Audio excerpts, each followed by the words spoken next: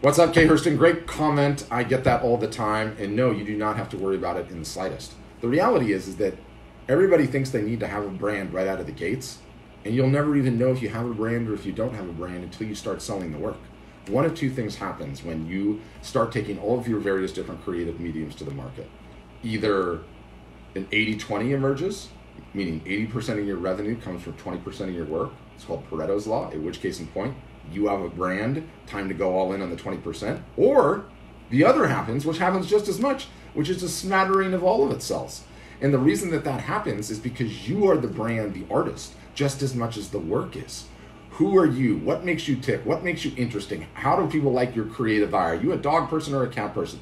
That is just as important as the work itself. The reality is, though, no one can tell you that ahead of time. The only thing that can tell you that is you getting the work in front of enough eyeballs to find out if you have a narrow and defined brand or if you don't.